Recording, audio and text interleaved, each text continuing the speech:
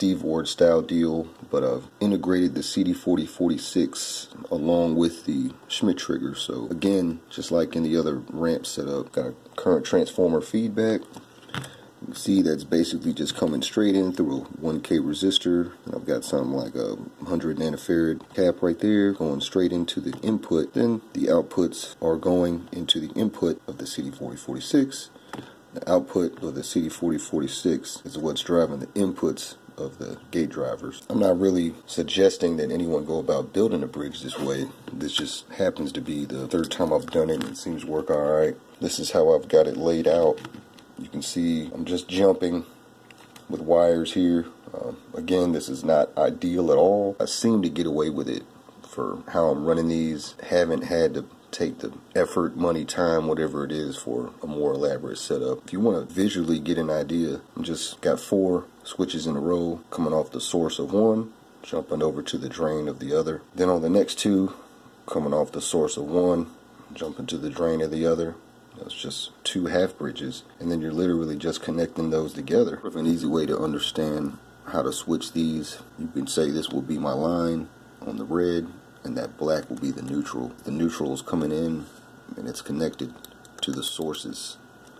So these 2 black marks right here are on the sources. All of these third pins are the sources of the switches, but only these 2 here have actual connection to ground. So imagine you've got your power coming in. Just say we're going to switch this switch on. So we're going to provide the gates with a positive voltage. You can see why you wouldn't want to switch this adjacent transistor on at the same time. So you can see if you've got power coming in and we cut this switch on, positive voltage, we want to make sure that the gate on this adjacent one has a negative voltage. Basically this second transistor here is tied to ground, so if they're both on, you've got power going straight through each one to ground. You've got this transistor on, this adjacent one off, so power is going to come through the primary. I've got my primary hooked up here, you can't really see it, but the power is coming through the primary here, which is going to be this red wire. So the primary on this side is hooked to the source and the drain of these 2. So you got it going into the primary, it comes out the other end down here, connected to these 2 transistors. So which one of these needs to switch on this side? Well, you can see it needs to be this one on the right, because that's where the neutral is hooked up. That's the ground. So you've got to switch these 2 outer ones and these 2 inner ones at the same time. So if you've got the 2 outer ones on at the same time, you need the 2 inner ones to be off at the same time. It's really not the most appealing arrangement, because that means you've got innie and outie, but at any rate, that's how these need to switch. So I'm in the process of tidying these wires up, but these 2 outer ones are going to have the same polarity, and then the 2 inner ones are going to have the opposite polarity to these outer ones. So also what I've done here is just, I've got this little jack here for my interrupter, which feeds the enable pins on the gate drivers, and I've just put a 1K resistor across that, and hopefully all that will do is just pull the enable to ground hard enough to where it's not going to run in continuous waves. So basically that means that the gate driver is not going to output until it sees the interrupter signal. Right now I've just got the GDT hooked up, just the one winding, and I've got a scope probe on another winding. So when I cut it on, VCO on the CD4046 is going to run depending on what I have this center frequency adjust set to. I've basically just put 2 2K pots in line with 2 50K pots on pins 11 and 12. It's running at 224, so I've got my center frequency knob all the way to the left, and then I crank it all the way to the right. You see I've got a max frequency of 356. So if I raise my potentiometer on the max frequency knob, see I bring it all the way up to 684. So then if I go back to my center frequency knob, now I've got a range of 240 all the way up to 684, right? Basically you can see how that works. Swing this all the way to the right, the max frequency, and then from there I can set the max frequency it's going to reach, swing it all the way to the left, and I see the minimum frequency is going to reach, honing in the window there. So if I try to adjust it down, now I've got a window of 280 up to 360. So I've got this set up and running in the test setup right now. Powering the logic, powering the bridge at 30 volts. Got this interrupter hooked up and going. It's locked in right now. It doesn't have the best phase angle. Very low duty cycle. Let's see. Cut it up a little bit.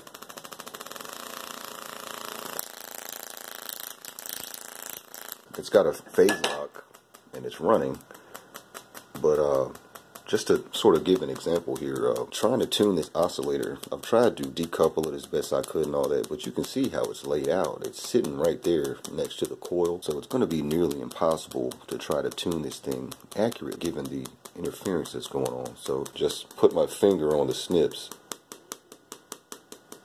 See that output change? Snips right here are part of it, and then once I touch it, it basically shifts the phase angle. The more you have this decoupled, the less you'll see that. You know, for example, I originally had my little timing capacitor sort of sticking up in the air with some legs that were too long. You know, clipping those off helped. Trying to throw some little bypass capacitors across the potentiometer legs directly, that also helped. It would basically be a waste of time for me to try to tune this perfectly with this layout. I'd have to get it basically isolated from the field coming off that coil there. I sort of halfway did that. This setup by using some grounded mesh underneath the platform there. I was hoping to be able to get away with the 2 gate drivers to run continuous wave. I got away with that on that full bridge before I converted it to a dual resonant coil. And I noticed that when I ran it continuous wave at 120 volts, full wave rectified, the output was real nice. As I could tell, if I tried to pull the arc from it all the way up, it would be insane. And somehow I got away with doing that with just the 2 gate drivers. But I did heat sink them and then put a fan on them.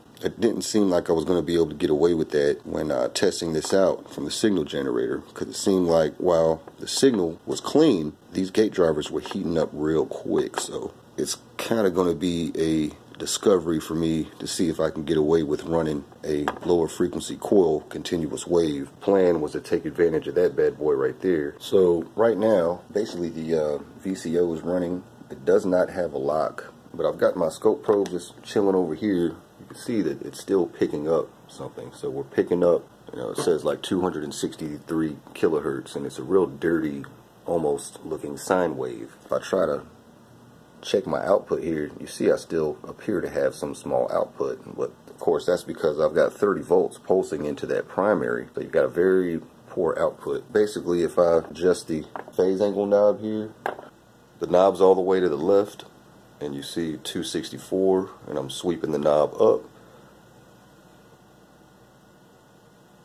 It's going up in frequency. It's kind of dancing around. It's not able to, scope's not tracking it well enough, but see that waveform changing, see it start to turn into a nice rise. Now we have a lock. Even though it's not really looking all that great, it has a lock. It just has a very poor lock. It has a lock where the phase angle is way off, basically. And if I adjust that knob outside of its window, and now we're back to just outputting a fixed frequency, right? So we still get output. If I actually move my hand close enough, you see it'll bump that coil into being able to get a lock, right? But we don't want that, obviously. You want it to maintain a good lock at all times. So now in this case, I can just crank this up a little bit. I can crank it all the way to the right until it gets a lock, but this doesn't allow me, with that minimum and maximum setting, to get a very good phase angle. So what's more appropriate, if I adjust my maximum here, and you can see I can still bump the knob all the way to the left where I lose my phase lock, and if I bring it far enough, I get it back. So that's pretty close. I need to get about there to get it back, swing it all the way over. Now again, what you're hearing there is interference also. You can see I've basically brought it using those knobs.